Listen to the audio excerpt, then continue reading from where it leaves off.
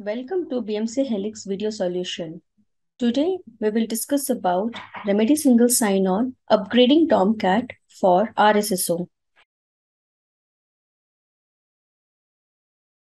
First, let's stop the service for the older Tomcat.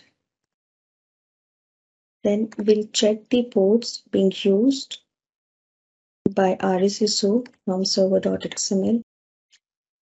So current RSSO is using two ports, one 8080 and other is 443 for SSL configuration.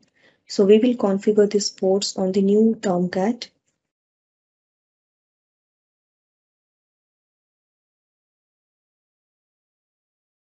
So this is the HTTP port that I had installed this Tomcat for. I changed this to 8080 and then configure SSL port.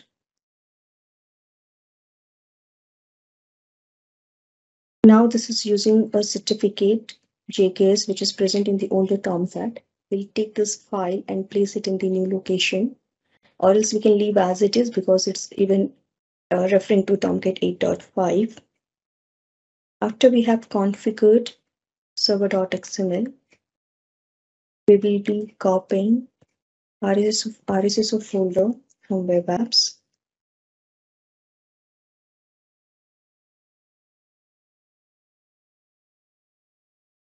and paste it in the new Tomcat version.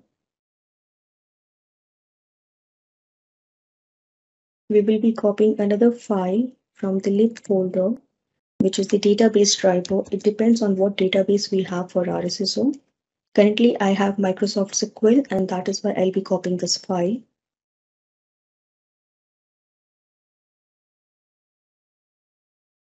So once this is done, let's start the new Tomcat service.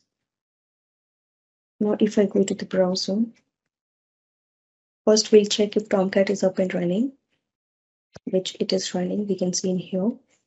Let's try to log into RSSO.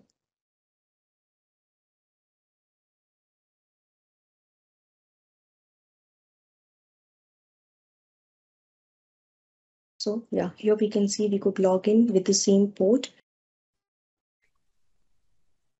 Thank you for watching the video.